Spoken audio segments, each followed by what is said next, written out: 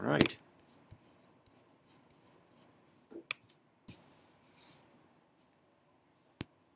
That's your warm-up. Good. Okay. So again, what we're seeing is it is again an effort to return power to the states. Bless you. It is different in that we're removing the federal government as an intermediary. We feel that states are as capable, if not more capable, along with the other entities out there that can help solve problems. And again, really what you see a distinction here is it's philosophically based. The government that governs the least governs the best. That's part of Reagan's and this conservative revolution's philosophy. Okay?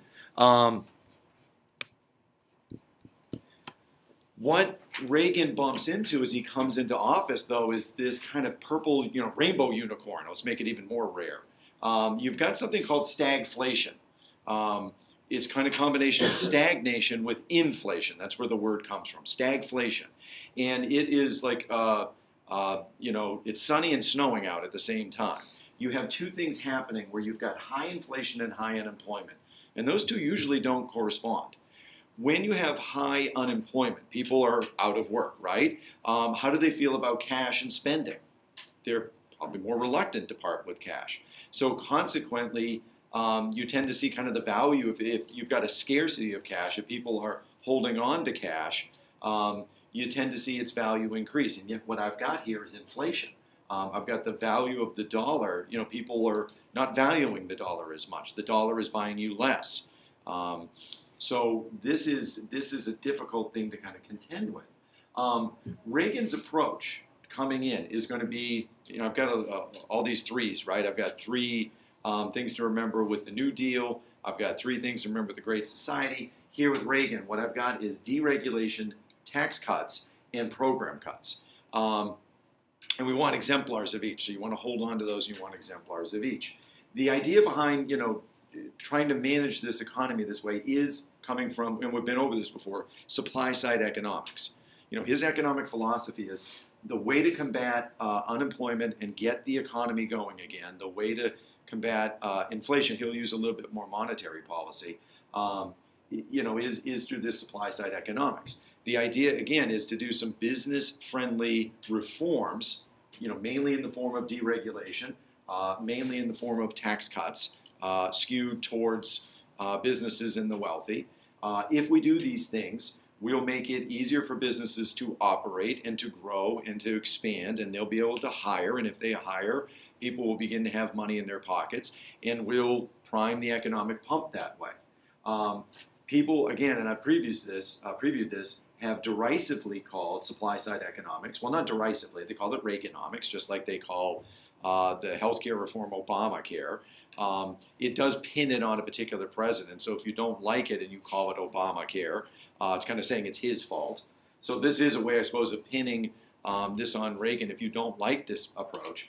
More derisively, they call it trickle-down economics. And I have a couple of political cartoons or other things that can kind of get you to see a little bit what we, how people see it as derisive.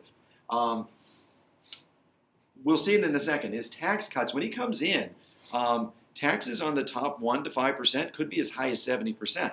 Now that's on earned income. That's on, if they were drawing a salary from whatever their company is. Typically the wealthy get more of their income from investments. And we tax that differently. We value work and investments differently. We feel like there's makers, people that are wealthy and they help make jobs. They're kind of creators, and therefore we tax them differently to try to encourage that. But if you work, and remember, if you work, you're also a consumer, we're going to tax you differently. What's the tax rate for people that work? What comes out of a paycheck? What percent? It depends. Yeah, like when you're filing your income tax at the end of the year. But if you're drawing a paycheck, right? What percent comes out? Like you're making $100 and you think you're going to get $100. What percent does the state and the federal government take out? It's a third. It's a third of your paycheck. So again, that's something for you guys to pay attention to as we go forward. What we see at the top 1% to 5% is they could be paying as high as 70%. And the rate goes all the way down to 28%, and he's going to level that out a little bit. what we'll see is that critics contend, what do the rich do with that money? Do they reinvest? It's the 80s. The 80s is a fairly, I grew up in it, it's a fairly material culture at this point. There's some superficiality to it. So the critics often charge that the wealthy kind of invested in luxury items, things that didn't exactly grow the economy. I don't know if they spent it all on jewels and furs and oil paintings and yachts and things like that, but that's the criticism. Some of the criticism is too that you've created all this business-friendly, tax structure, but it's still cheaper for businesses to kind of take their businesses overseas, where labor is cheaper. And so what the tax cuts did is fund the exports of American kind of businesses overseas, American capital and labor abroad. So again, just to kind of, I'm going to present two sides to kind of, give you, this is the derisive version of trickle-down economics. That, it's based on a theory that the poor who must subsist, live on, the table scraps dropped by the rich, can best be served by giving the rich bigger meals.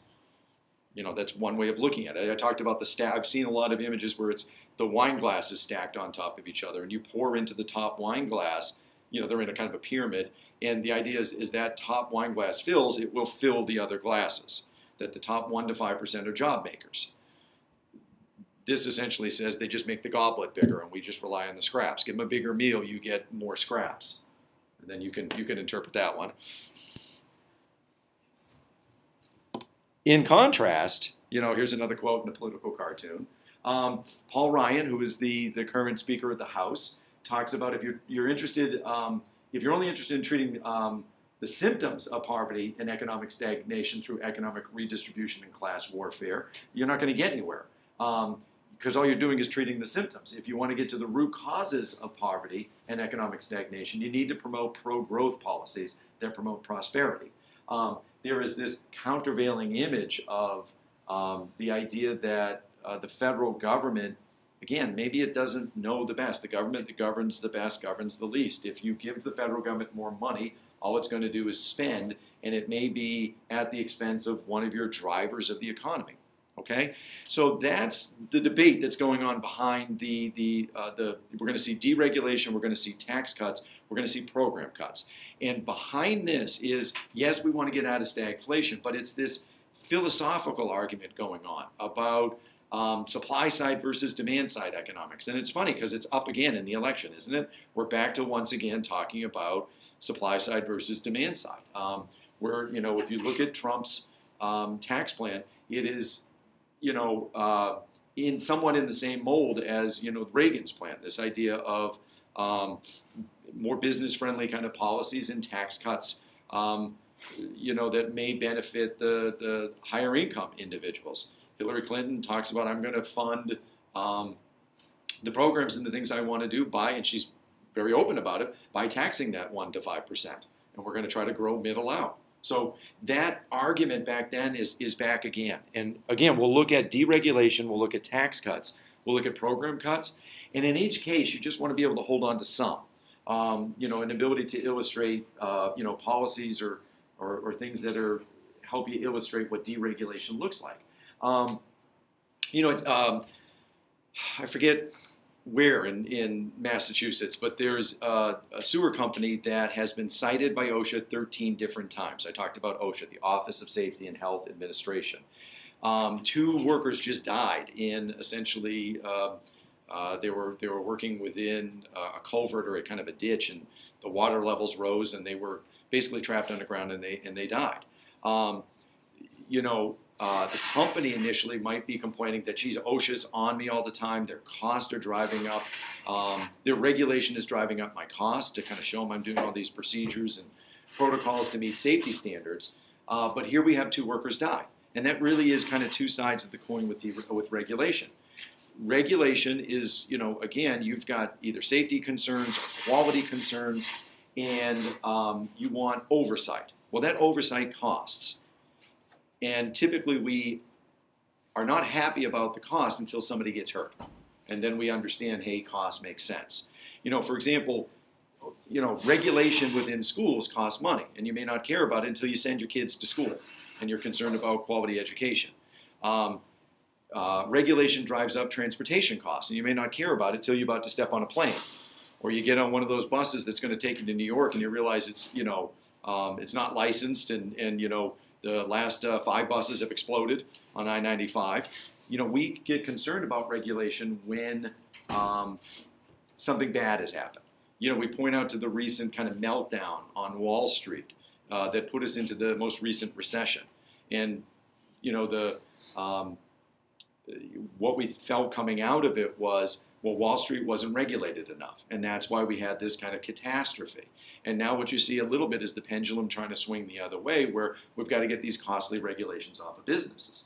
So again, that's the kind of the 2 sides behind it. What you see during Reagan is, working against price controls on oil and gasoline, trying to ease restrictions put on by the federal agency, the National Highway Traffic and Safety Administration, where they were increasingly requiring cars to have certain safety features. Let's ease that. Let's ease requirements with regards to airbags and fuel efficiency.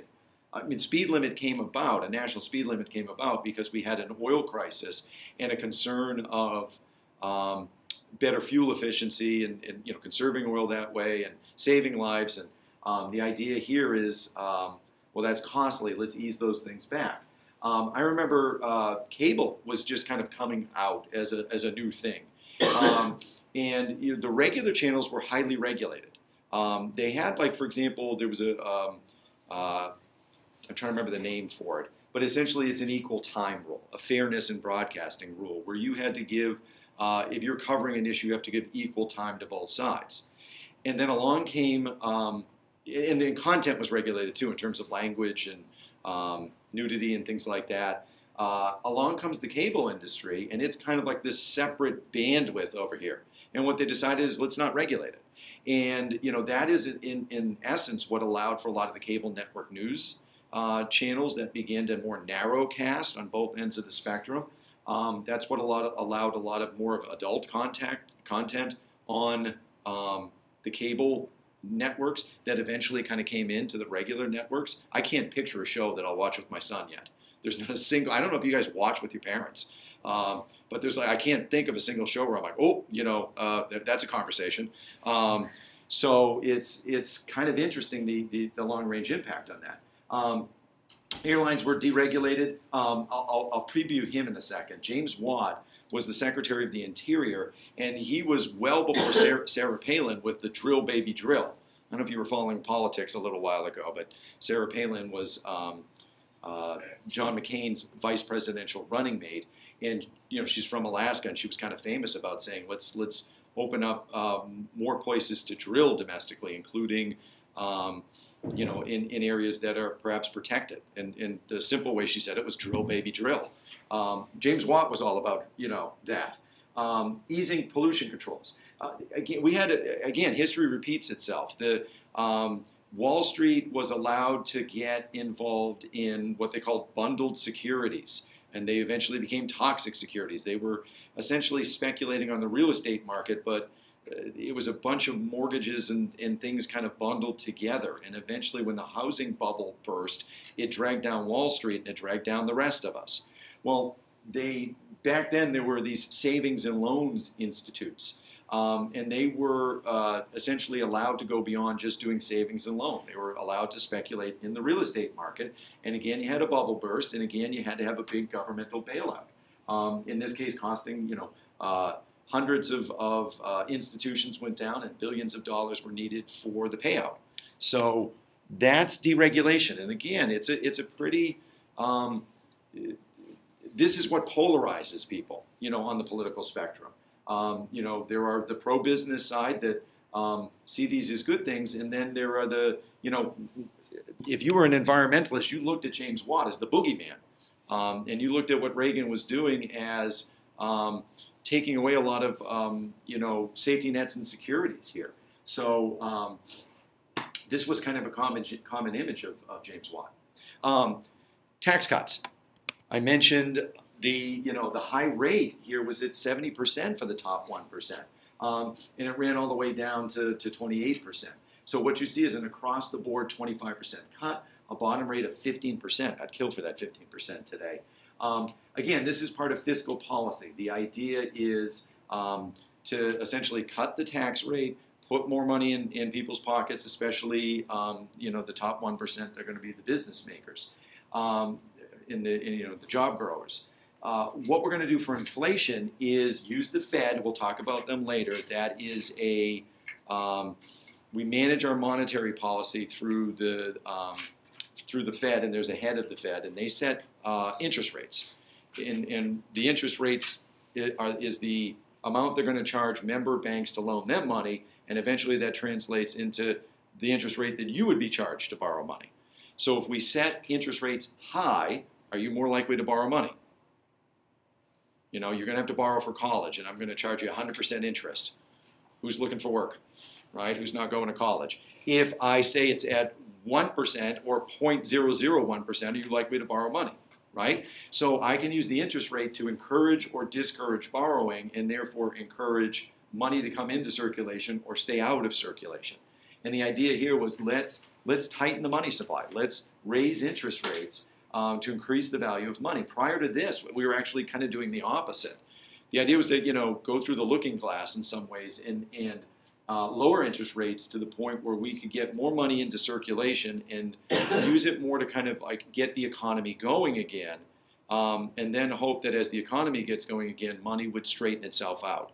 This is kind of the point where we begin to separate fiscal and monetary policy. We begin to realize that you can almost work at cross purposes with them.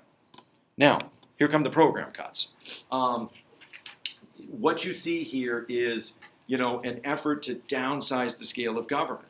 And Reagan comes in and cuts $39 billion from the federal budget, which represents about 5% of the budget.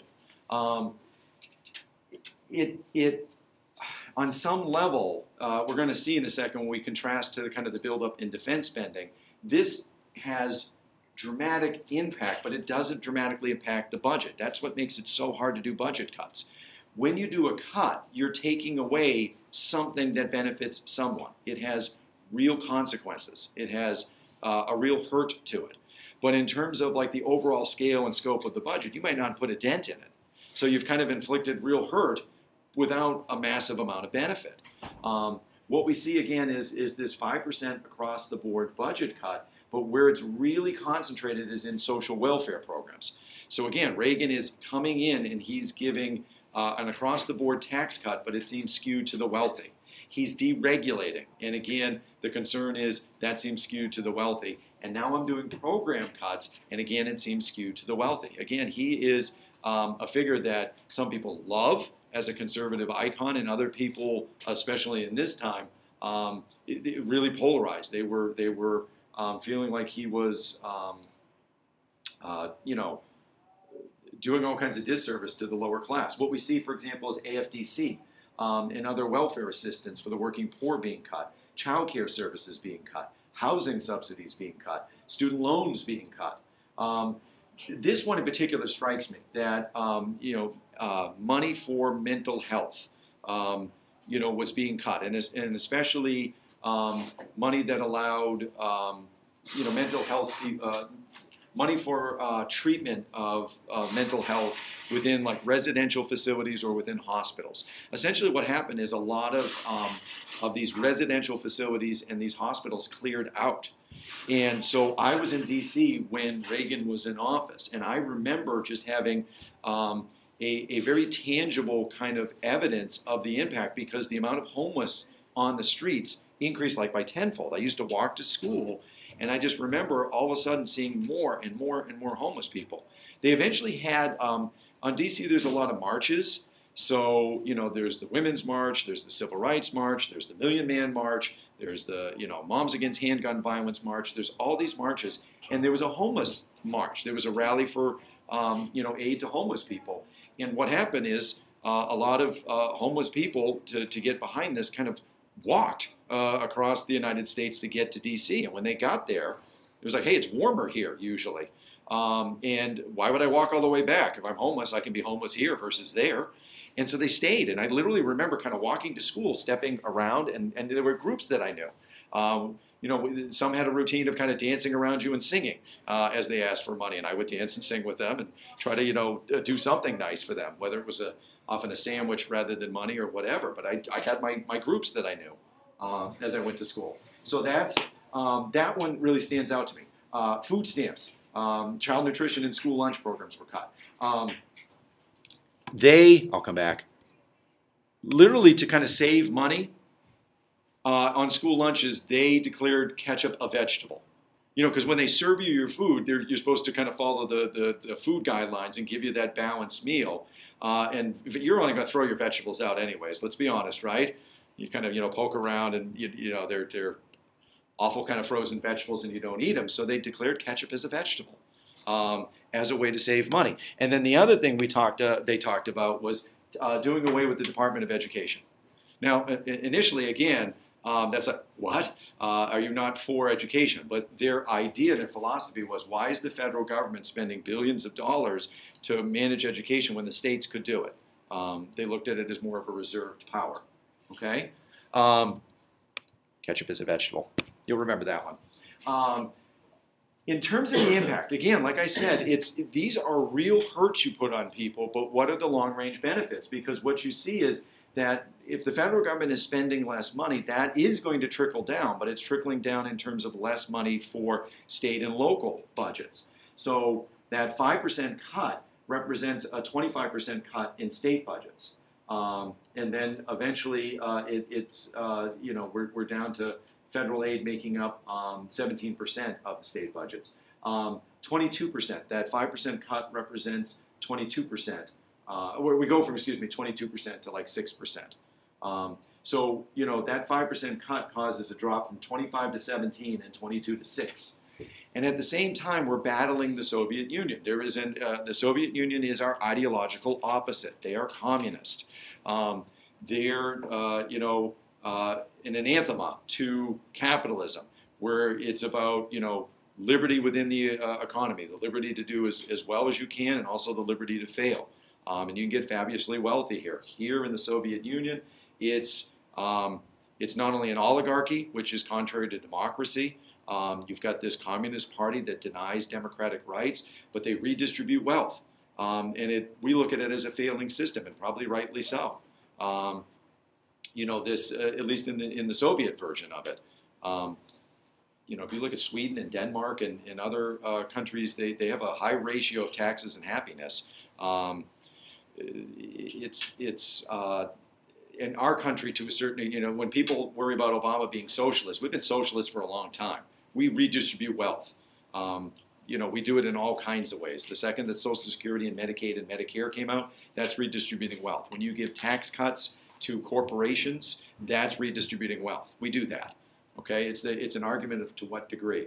But at any point, at this point, it's kind of a frenzied, foaming at the mouth fear. The Soviet Union definitely expands. They've got the Iron Curtain that they've expanded into Eastern Europe.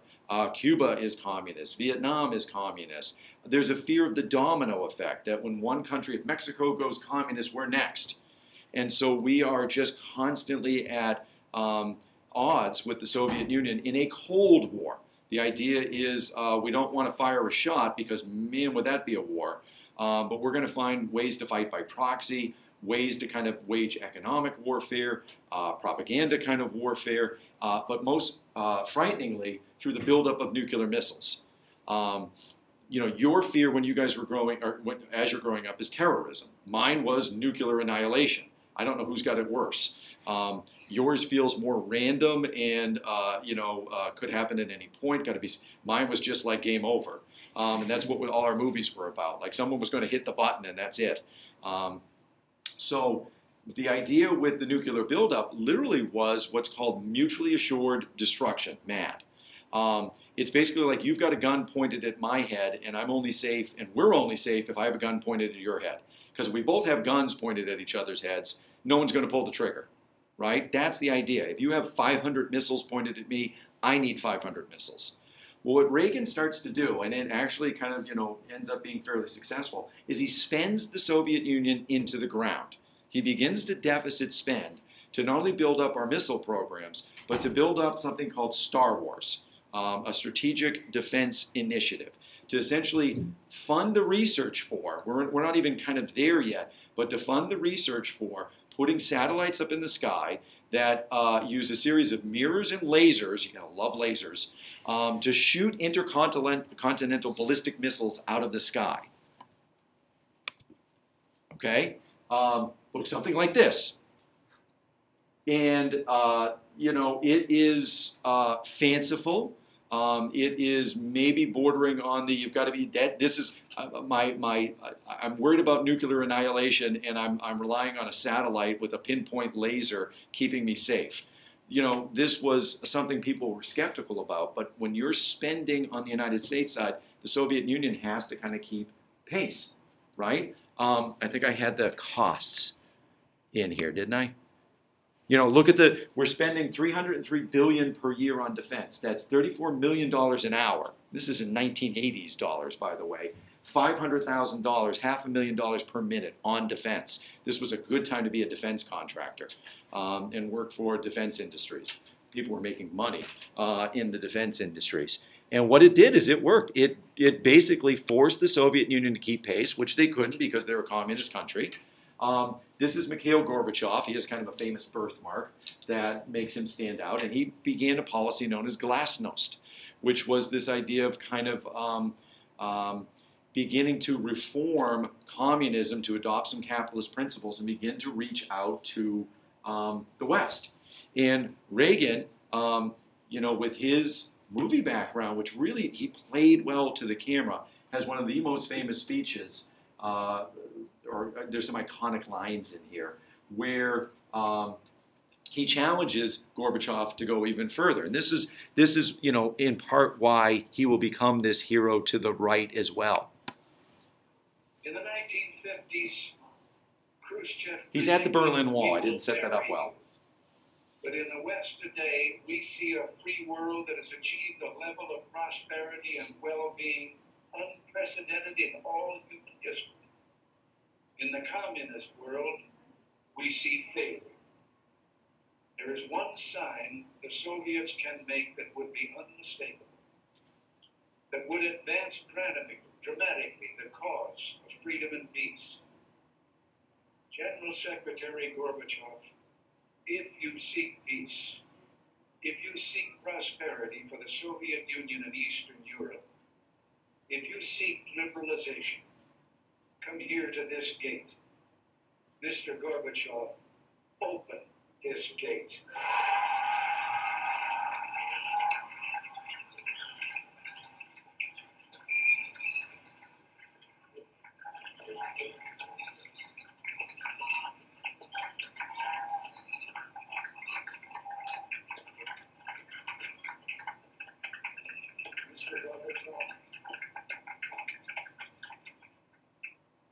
Mr. Gorbachev, tear down this wall. That second line is the one that is the most often repeated, that Mr. Gorbachev, tear down this wall. I think the camera pans out and the applause kind of, you know, between open this gate and tear down this wall, it takes away some of the dramatic impact. But, you know, that's the beauty of sound bites and editing. What most people kind of replay is that Mr. Gorbachev, tear down this wall, delivered by Reagan, who again was a radio and TV and movie personality. He just delivers those lines so well. I didn't set it up well. You know the Berlin Wall, right? After the you know, World War II, where we divide, Germany becomes divided, and part of it becomes communist, and part of it becomes stays democratic, and they put a wall literally dividing them. And these pictures were electric. You know, people never thought in their lifetime they would see that wall come down. Okay, so you know, what we've got is an interesting combination. You've got all this defense spending that you contrasted to, like, I've got tax cuts as well. The federal government is not bringing in as much money. And did the stimulated economy kind of supplement it? Well, no. Reagan essentially triples the debt, triples. And when I say triple, that $1 trillion debt was the sum total of the governmental debt dating back 190 years. So in 8 years, we essentially tripled what took us 190 years to kind of build. Now again, I'm trying to remind you that deficit and debt are different. Do you remember what a deficit is? What's a deficit? When you're spending more than you take in, and it's the difference, right? But that difference doesn't get erased when you go into the next fiscal year. That difference is year to year to year. So you take your shortcoming from one year and you have to add it to your shortcoming to this year. And currently we're at a debt of around 19 trillion. This, normally I put it in PowerPoint. That was my little screen cap I did a second ago. Normally moves, right? I've shown you this and it's scary because it moves. That 19 trillion is jumping. How come? Why is the 19 trillion jumping? Why isn't it just staying constant? What do you got? In order to spend more than we take in, we have to borrow, mostly from China and other countries. But China is one of the big financiers of the debt. It's also interest. And that's what we owe them interest on. So if we borrow from somebody, we owe them interest. If we borrow from other sources, we owe interest. So what you see is, where is it? Where's my interest column? I see debt per citizen. There's an interest column here somewhere. I'll jump to my PowerPoint. I'm snowblind looking at that. What you see in Reagan's time is essentially 69 billion was what we were paying on the debt initially. It jumps to 169 billion. That's 14% of our budget. 14% of our budget was being spent on just financing the debt. Today it's around 6%, I think. I'll have to look at that later. What we see is an effort to kind of address this. And again, man, does history repeat itself? I don't think, I started to say, you don't need to know about the Graham-Rudman-Hollings Act. Those are three congressmen that have their name attached to this act. It was pretty famous at its time. What I think you need to hold on to is the principle, because we just saw it recently with this sequestration that kicked in. We did essentially a similar deal where we set some budget deficit goals. We want to bring down the debt because we're really getting concerned about it. And we'll exempt certain programs like Social Security or other entitlement programs like Medicaid. But if we don't hit our targets, if Congress can't get the job done, we're going to do these automatic across-the-board cuts.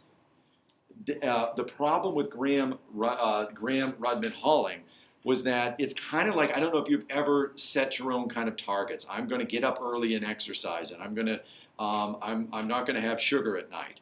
I'm going to go to bed earlier. And you've imposed all these kind of limits on yourself. So what does it become easy to do? Yeah, you said it, you can move them. First thing I'm going to do when I get home today is do my study guide. And I wonder if there's any cat videos on the internet as you get home, right? So, and there's a lot of cat videos on the internet. So you set the limits, you can move them. They just kept kicking the can down the road. With the most recent cuts, though, they did it. They kind of went ahead and went through with sequestration. So, if you're talking, you might get a question about why is it so hard to achieve budget reform? One, because so much of our spending is mandatory. It's, the spending that we have to do by law. Two, when you cut from the discretionary spending, it hurts. And you may not get kind of the benefit from it. Three, a lot of our money is tied up in interest to the debt. So that's another kind of mandatory spending. And then four, what I'm introducing is, the group that has to kind of reduce the spending can just kind of move their restrictions. It's why it's so hard for anybody to kind of self-discipline themselves. It's easier to kick that can down the road. So the other thing you might get is kind of graphics occasionally that you have to kind of interpret. And what you'd see here is, use your cues that green is revenue and red is spending. And with Reagan, you see, they'd ask you what a trend is, and that's more than one data point. And what you'd see is, we were fairly consistent, but in the Reagan years, the spending really did jump up relative to the money. Clinton, we actually had a budget surplus, and then 9/11 and the war in Iraq and Afghanistan and the recession causes us to skyrocket again. And what people debate is it high because of events, not necessarily Bush, but events that transpired with the wars, with the recession, or is it Obama's fault? And it just depends on what argument you want to make. Because again, we're fairly polarized. Reagan is either, just like FDR. FDR is an icon, and either people love him because he created the modern welfare state, or they hate him because he created the modern welfare state. The Reagan Revolution, everybody loves to cite Reagan like they do Jefferson, and they take the parts they like from him. The assassination alone makes him iconic. The fact that he survived, the fact that he looked so kind of brave through it. He quips with the surgeons, I hope you're all registered Republicans. He tells his wife kind of sweetly, Nancy, I forgot to duck. How do you not like a guy that kind of comes out of assassination attempts with that kind of resilience, right? But for some people, he's the boogeyman because, again, he did all these cuts, and it has, real consequences. Tomorrow, we're going to go to, I'm kind of on this good pace. I'm where I need to be because we're doing kind of a type of federalism per day, and then I'll do kind of a wrap-up. But we're going to go to the de-evolution revolution. And this is where Congress, essentially, we're going to have a Republican sweep. It's Clinton, but Congress comes sweeping into, Republicans come sweeping into Congress, and they try to take over returning power to the states, and therefore I have a cake fail, kind of a dump cake. Because it doesn't work particularly. It's like, okay, I'm handing it to Congress. It's like handing off to your kid, make the birthday cake. It's going to be a little messy, right? President can kind of handle it. Congress is a little, ham-handed. All right, so we'll actually pause there rather than chase you out of the room.